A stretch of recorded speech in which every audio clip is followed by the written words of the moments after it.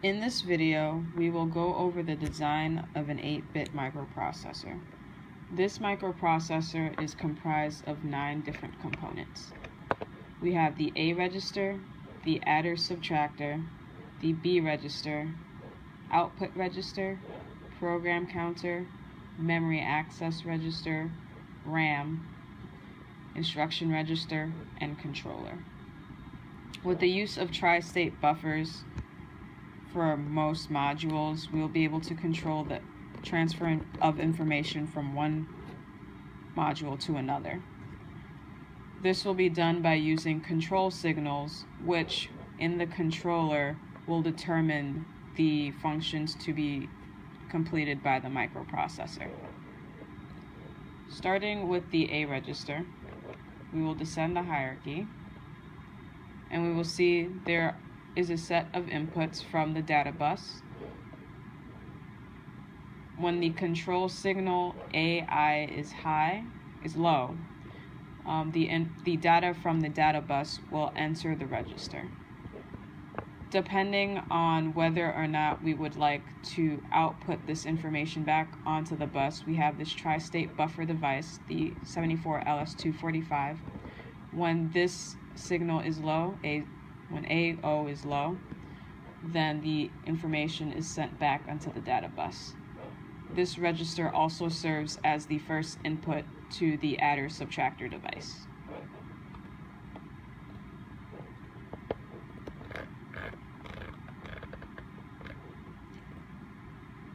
Next is the AdderSubtractor. This is in charge of performing arithmetic on the microprocessor. We have 2 sets of inputs, and a set of inputs from the A register, another set from the B register. The inputs from the B register go through a series of XOR gates, which, when looked at in conjunction with the subtraction signal, if sub is 0, addition will be performed, and if sub is 1, subtraction will be performed. These inputs are set onto 2 4-bit adders. The carry out of the first adder is sent to the carry in of the next. The output of the AdderSubtractor is also sent to a set of tri-state buffers, which, when the control signal is active, will send this data back onto the data bus.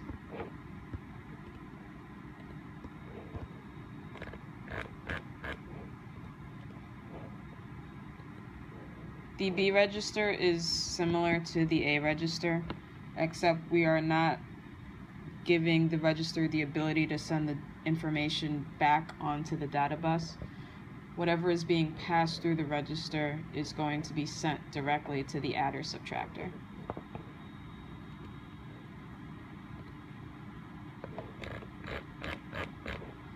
Okay. The output register kind of doubles as the display in this project.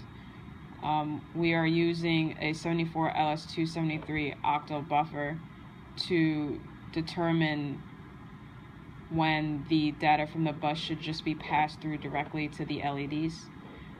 Using this control signal OI, when the clock is high, when it's rising, it'll send a positive signal to the clock, which will pass the value straight through.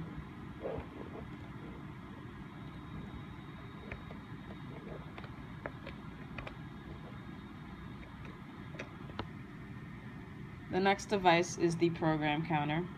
It is in charge of counting, stepping through the program from addresses 0000 to 1111.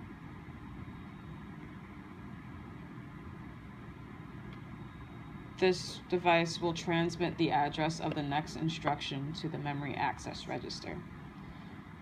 A capability that was added to this device was the ability to jump from address to address and enable loops in the program with this control signal CI.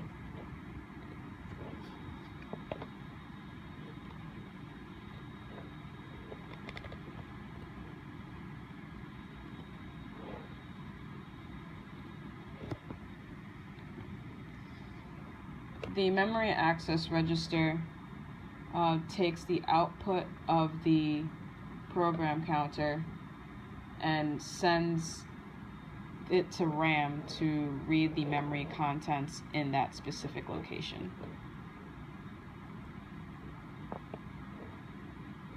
That's what these last four outputs are. These indicate the address in RAM in which the program is to access the memory contents.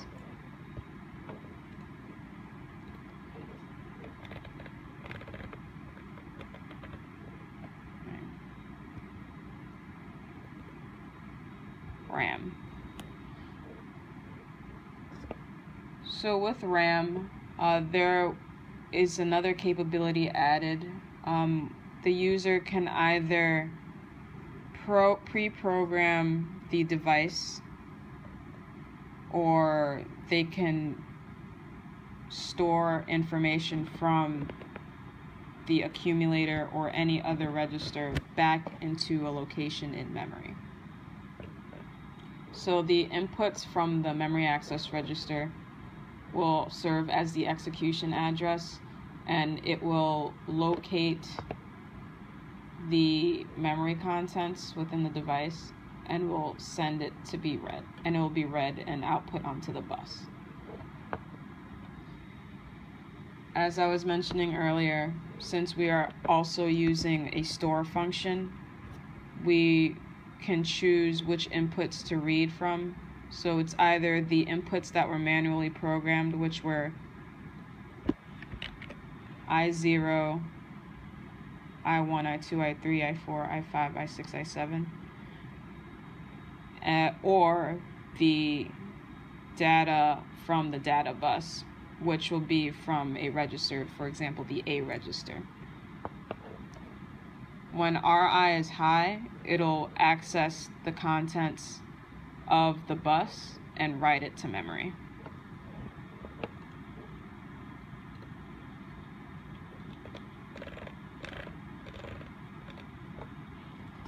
The instruction register. This device is in charge of letting us know what instruction is going to be executed during that instruction cycle. The contents from RAM have been inputted onto the bus and are sent to the instruction register when the signal II is low. The most significant bits will be sent to the controller to decode which instruction is being executed, and the least 4 significant bits will be sent back onto the data bus, which will point to a memory location in which the data is to be accessed.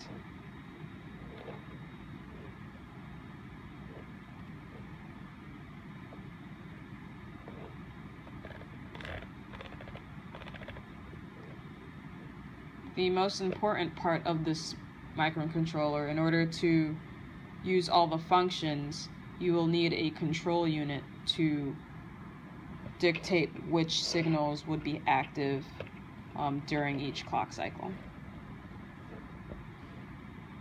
So the 4 bits from the instruction register are sent to a decoder.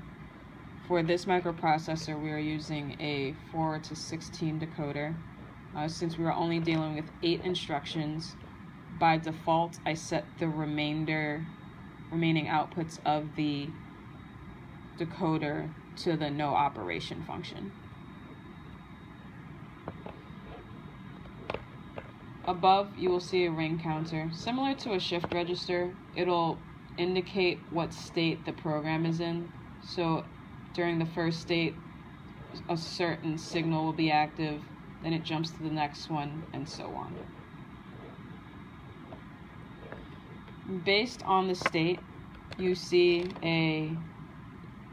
this is our control matrix.